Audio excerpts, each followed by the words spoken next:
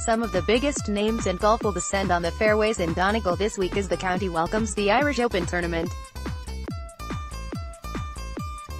Excitement is building as the beautiful, breathtaking surroundings of Ballyliffin Golf Club will host the prestigious sporting event from July 5th to 8th. The spectacular links course will tomorrow see famous faces from the world of sport, music, television and film take to the fairways for the Pro-Am.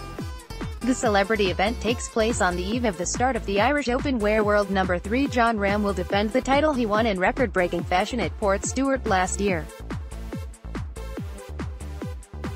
Representing the sporting world in this year's Pro-Am is former Republic of Ireland, Manchester City and Newcastle United goalkeeper Shay Given, while Donegal's GAA football captain Michael Murphy will delight the home support just weeks after he led the county out in the Ulster Football Championship final.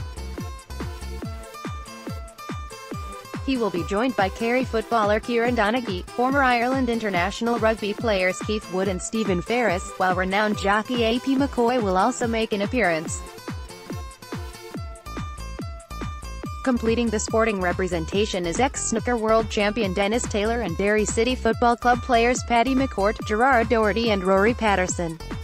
Also taking part in the Pro-Am is former Taoiseach Enda Kenny as well as professional dancer on BBC's Strictly Come Dancing Anton Dubik.